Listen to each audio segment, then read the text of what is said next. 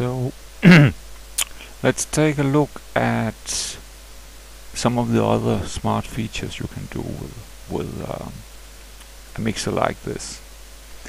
We'll look at how to make virtual instruments first.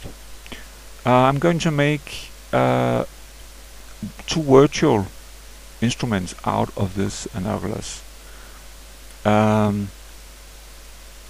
and to do that I'll add two new channels, and they are numbered 3 and 4. Every time you add a new, it'll just inclinate the numbers, but you can change that, and it's a little bit trickery, because if I right click on this here, the detune ghost, I get a context menu where I can move the channel up and downstream.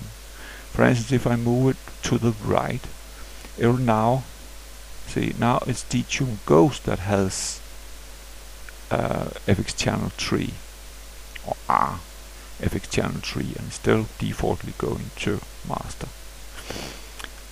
That is a little bit of a problem, because I actually also like to do something like this in my song editor. Can we see that at the same time? Yeah, if I bloop, do like this.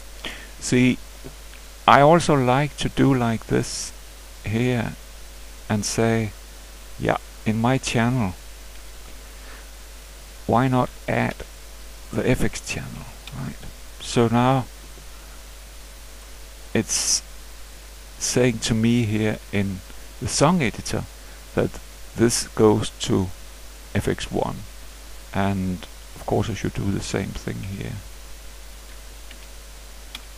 It says I'm going to 2, but of course that will not be true if I do this, move to the right. See, now it goes to 3, and because this is hard-coded, that has nothing to do with the event I just made here. So that will still say I'm going to 2, but that's not true anymore. So if I do this, I cannot shift the channels up and down. Why shift the channels up and down? That's because you want to make families. If you like to have all your percussions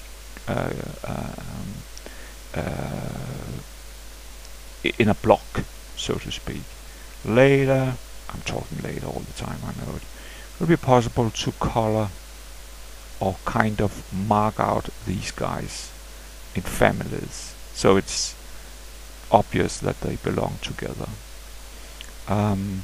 Someday we have a lot of things to do, no problem, it'll come. Then I can't really do any movement of channel in the mixer, but perhaps it's better to have a direct connection, so that you know that, well, I'm going to look at that. I don't know, that's up to you.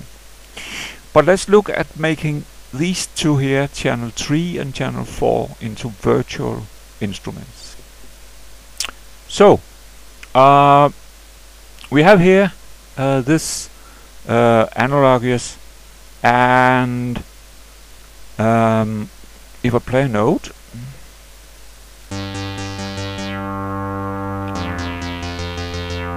you see a tiny signal is going through here to the master.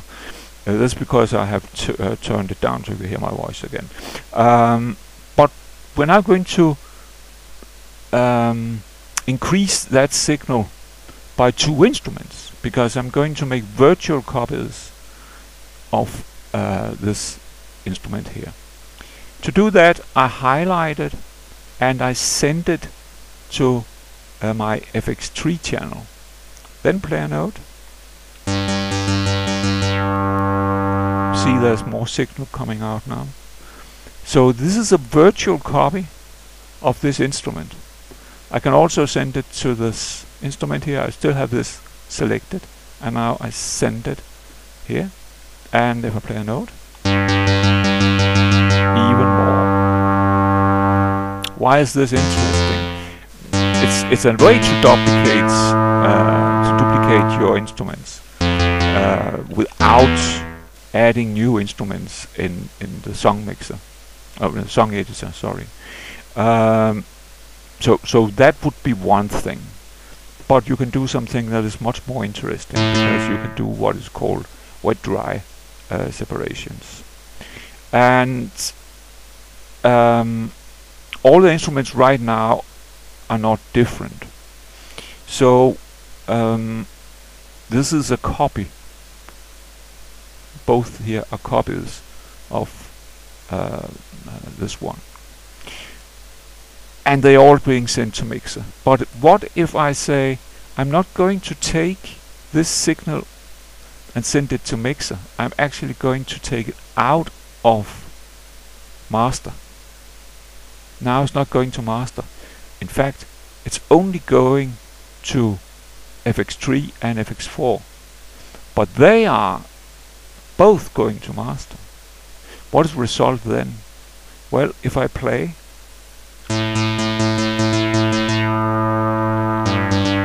what's going to master right now is actually only him and him, not him.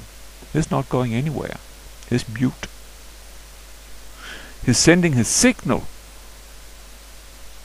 to this and this guy, but he's not sending to master. He's been called dry, and these guys here are wet, and we're going to make them wet by adding effects to them, so that we can have different effects. For instance, we could put in, I don't know, delay. There's now a delay on this version of the instrument, and I can also put something in here, whatever. Kumfilter.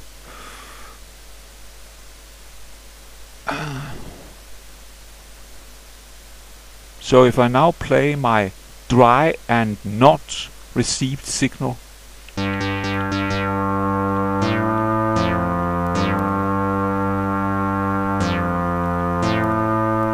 that is not disturbing the complete output. If it was going to the master, that unchanged signal would, what could we say, pollute the complete picture of these two wet channels. So you can change the sound landscape by putting effects on separate channels and having what is called dry-wet separations. So that's a dry-wet separation.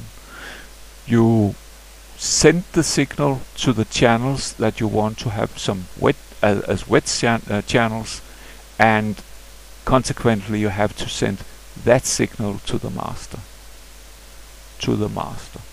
But the dry channel are not sent to master, so that will not be output. It is only sending its standard dry signal to the two variants of this channel. So different instruments, different instrument output, but copies of the original instrument. Dry-wet channel separation. Right. Let's just say that we'll come back to side chaining in the next episode. Bye.